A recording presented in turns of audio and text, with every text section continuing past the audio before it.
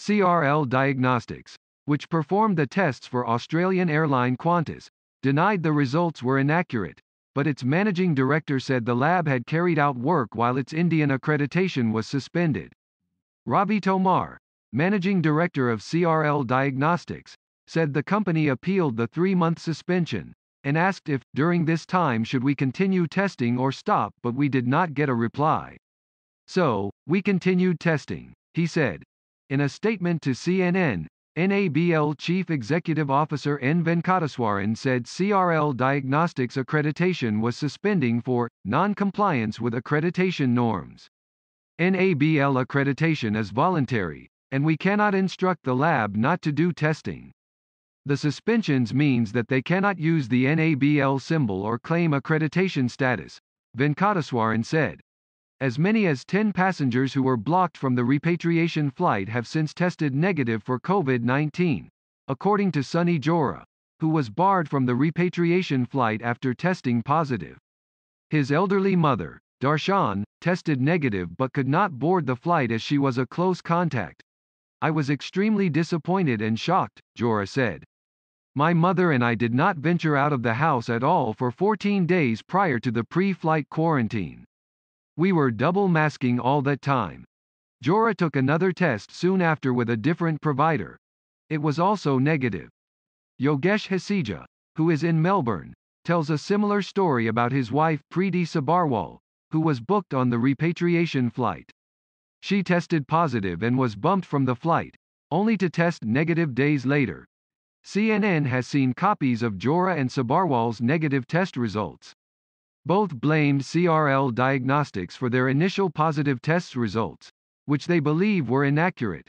In a statement, Qantas said it had told its diagnostic agency that any laboratory used to evaluate tests must have all the current and appropriate accreditations. Qantas didn't specify if CRL Diagnostics was its diagnostic agency. Tomar said it didn't have a direct link to Qantas, but was hired by another company to analyze the tests. Qantas said in the statement that testing requirements were put in place in collaboration with Australia's Department of Foreign Affairs and Trade to minimize the risk of importing the virus and maximize the safety of everyone on board. The reason we went to India was to bring home as many Australians as possible, the Qantas statement said. CNN reached out to the Australian government for comment. In early May, as India's COVID cases surged, the Australia government threatened 5-year prison sentences for anyone who arrived from India.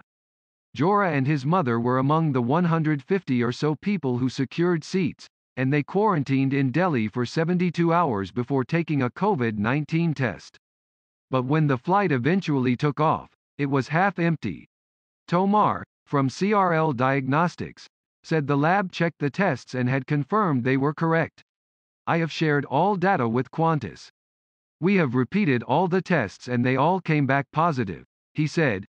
Ian Hosegood, Qantas Chief Medical Officer, said, weak positive results usually mean someone is either in the very early stages of COVID, or could reflect a prior infection they may not even know they had. Australian Health Minister Greg Hunt said Monday the government considered the Qantas testing process to be strong and rigorous. He defended the testing regime, saying it had worked as intended. We've identified a large number of positive cases before people were allowed to leave for Australia. That's precisely what we should be doing, Hunt said. Some of those will be at the other end of their journey, nearing the completion of their cases. And we're always reviewing the process. Of the providers that carried out the testing, he said, I understand those providers are well respected in India, but I will let others look at that. Australia's strict limits on inbound travel have been credited with sparing the country the worst of COVID-19. Case numbers are relatively low, and Australia has recorded fewer than 1,000 COVID-19 deaths during the pandemic. Flight restrictions imposed last year remain in place, limiting the weekly number of people who can return to each city.